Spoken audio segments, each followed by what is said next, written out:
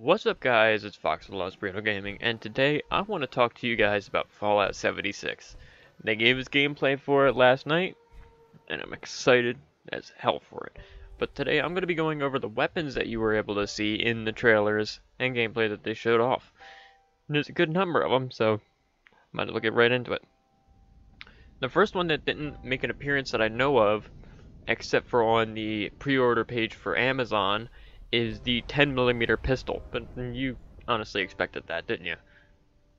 Next up, we have the fire axe, which is shown in several different game clips. You can see several characters carrying it, with several different modifications for it.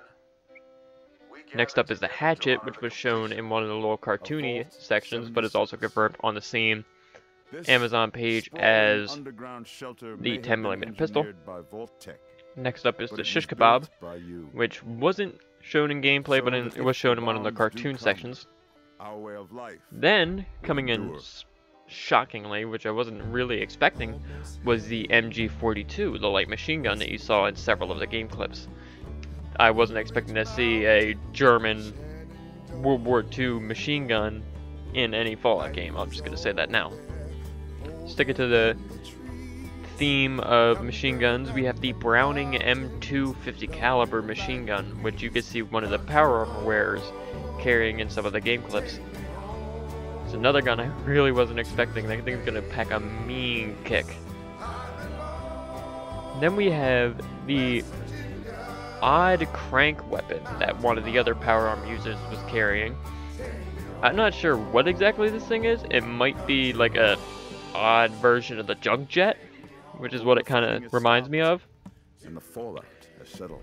Next up, we have the assault rifle from Fallout 4 in the same style with the water-cooled jacket on it. I never really liked the style of it, but it looked more like a light machine gun to me than an assault rifle. Then we have the Gauss rifle from previous Fallout games. The style's coming back from Fallout 4, where you have to actually charge it up to fire it. Then we have the missile launcher, which wasn't shown very much, but it was shown when the PvP section was on display. And the PvP is not something I'm going to too keenly partake in, because you know that there's going to be somebody that's going to be standing there with a full suit of power armor and a fat man. Next we have the 44 Magnum revolver, a personal favorite of mine. It was shown in one of the game clips where it was showing off the screen. You had the ability to take a picture. We have various different pipe weapons that are returning from Fallout 4, such as the pipe pistol, the pipe rifle, and the pipe revolvers. Then, we have got the hunting rifle and the sniper rifle. Same rifle, just different modifications, change the name. You can't have a Fallout game without that, let's be honest. And then we have this new carbine. I'm not too sure what the hell this thing is, but I'm calling it a carbine because it looks like it's firing a little pistol ammunition, but it doesn't look like anything we've seen yet. So I'm going with the carbine. Next we have the combat shotgun, which is returning from Fallout 4 and Fallout 3. The double-barreled shotgun, which is a good starting weapon, as well as the final gun that I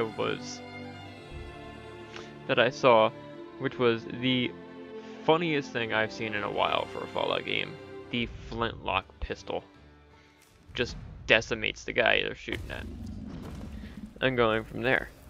Now those are the guns that I saw, the weapons that I've seen throughout the little gameplay sections that they showed us. The other thing that I wanted to note was that new power armor. There was one person, the one with the Browning M2, he was in a full suit of brand new power armor that we have not seen yet. A lot of people are saying it could be construction power armor, which would be interesting, because there was actually a mod for that upon Fallout 4's release that added in construction power armor, which was pretty cool. It looked almost like a T60, but at the same time, some of the different parts didn't look quite right. But those are the weapons that I was able to find in the trailers. If you guys like what you see, leave a like, leave a comment below. I am going to be picking this game up as well as the 80 other games that are coming out for frickin' from E3. That's an exaggeration. It's mostly going to be Fallout 76, Red Dead 2, and Battlefield 5. So expect to see gameplay in the future. I'm really excited for all these games. I hope you are too. Don't forget to hit that subscribe button. I keep fucking that up. Don't forget to hit that subscribe button to stay up to date with all things that come out on my channel. Hit the little bell icon just so you can get notifications, because you know how YouTube is. They're screwy recently. And I'll see you guys in the next one.